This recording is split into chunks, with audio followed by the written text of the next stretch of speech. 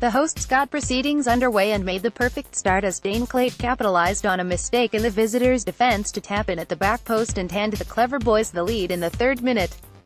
Enyimba were not going to take the home side's fiery start, laying down and found an equaliser within 120 seconds, Ibrahim Mustapha slotting his effort coolly past Moneeb Josephs to level matters.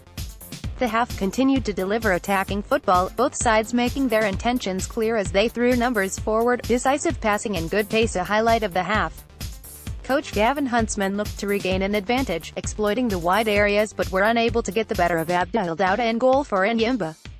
The second half saw the introduction of Vincent Puel and Elias Palembe as the Braamfontein outfit pressed for an important home win.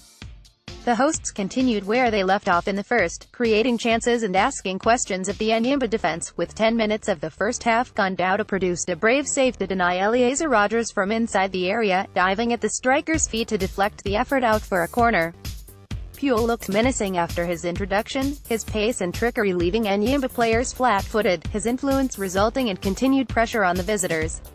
The Nigerians looked to play on the break for most of the second half, creating precious little in way of goal attempts. Dawda was immense for large parts of the second stanza, and the reason Bidvest Wits struggled to net a second goal, denying Wits on several occasions. The quality of football on display deteriorated as Enyimba players began to feel the pace, several players cramping up around the park and having to be stretchered off. Ultimately, Wits couldn't break down the resilient Nigerians who held on to the result. The draw sees the Nigerians carry an all-important away goal advantage into the second leg, which will take place in Nigeria.